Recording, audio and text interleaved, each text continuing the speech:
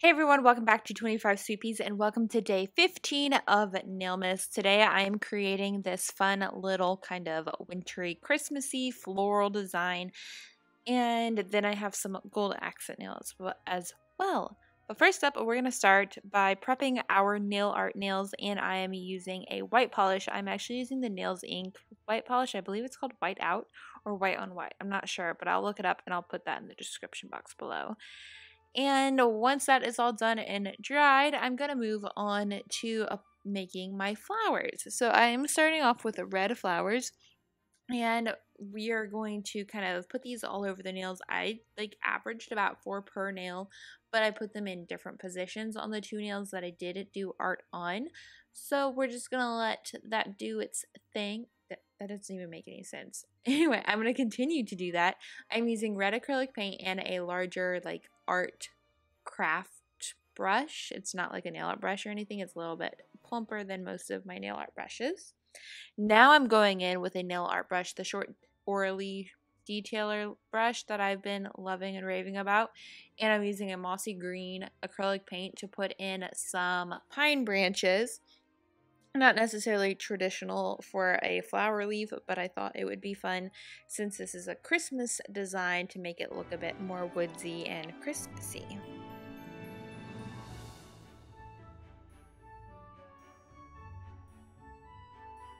After the pine branches are done, I'm going to go in with some brown acrylic paint and put in some kind of big blobs of the brown. This is actually what I am basing my pine cones off of.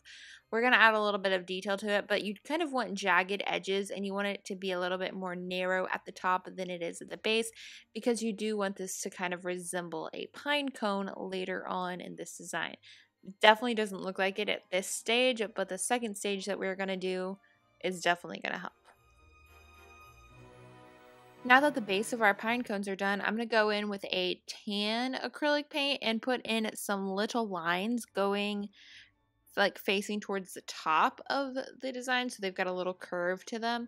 That way you're kind of getting the different layers of the pine cone, even though you're not really, but it kind of gives you the illusion of it, which is really helpful in making it actually look like a pine cone. It doesn't look like it necessarily on camera, but I feel like on my nails when I look down, I can tell that it's a pine cone, so hopefully that works for you too. Then I'm going to go in with a Marsala acrylic paint and the Orly Short Detailer, and I'm going to add some detail lines to the flowers.